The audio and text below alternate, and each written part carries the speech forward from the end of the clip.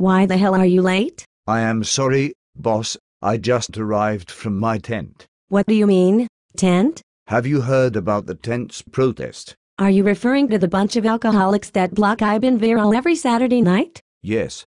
That's correct.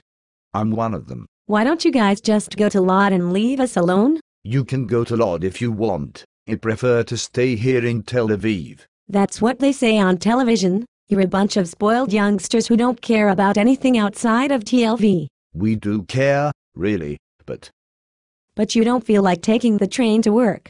You want to just walk. or ride my bike. If you were really into Zionism, you would go to Lod, invest yourself and grow up with it.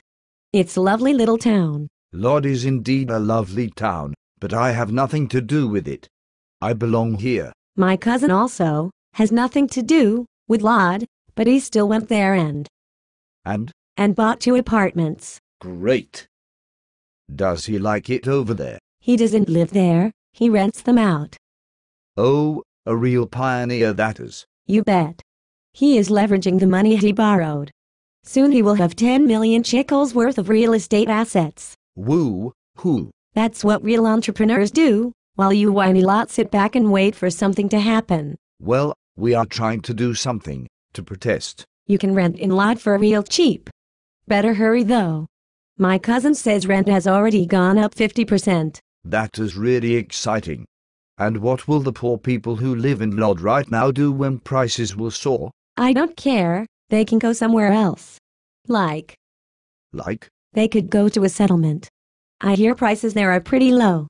And there is always room for expansion over there. And you and your cousin will stay here while we poor people keep moving from one place to another. No one ever said TLV was for everyone. It's not TLV, it's Tel Aviv, and I was born here.